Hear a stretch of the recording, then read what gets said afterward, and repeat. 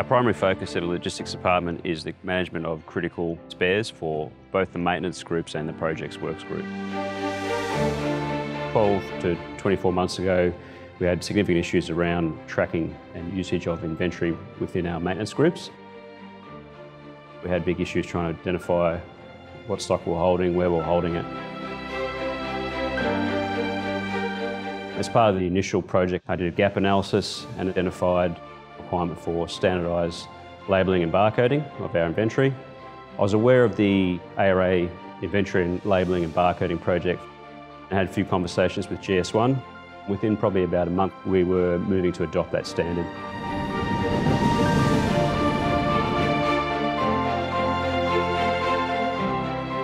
We've been through a transformational change in the way that we handle logistics in support of both maintenance and projects.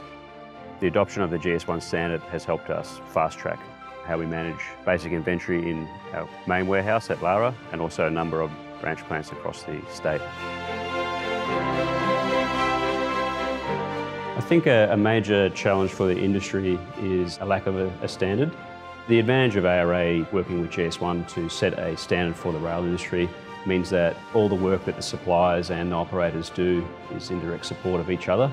If everyone is working off the same standard, part for one operator shares a unique identification number for another operator as well. You can have different names within the system, but that unique identifier is the common thread.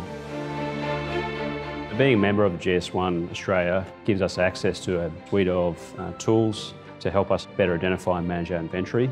We can uniquely identify each one of our high-value assets. So in the field, we can scan that asset, identify it in our system, and look at the maintenance history of that asset, the warranty information, all those types of things. Another advantage of using the GS1 barcoding standard is when something turns up at one of our locations, we scan that off the truck and scan that into inventory. So there's no confusion around where that product's come from or what that product is, which is a significant issue that we've faced with team members with limited product knowledge. Logistics department at V-Line is responsible for managing the inventory across the network. We got a huge network of 34 depots which manage both the signals and the track equipment. We got close to 4,000 SKUs that are across the network.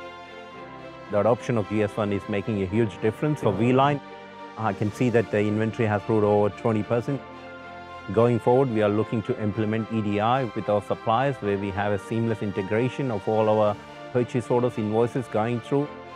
GS1 ARA it's a great opportunity collaborating across the rail industry with all the rail networks. We already started working with GS1 and Aus Industries to integrate our suppliers.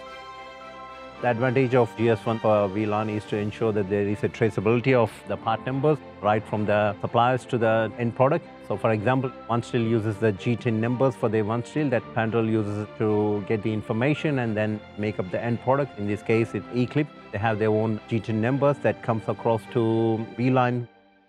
We capture that G10 number across network for the work orders. This way, there is an end traceability right from the suppliers to the end product. We've had strong support from our executive team, as a lot of the changes we've made are in direct support of the Beyond 92 project, which is around increasing network performance for our customers. The adoption of the GS1 standard has allowed us to fast-track the unique identification of a number of our critical and high-value spares. This allows us to track information relating to those spares through the life of the asset and the spare itself.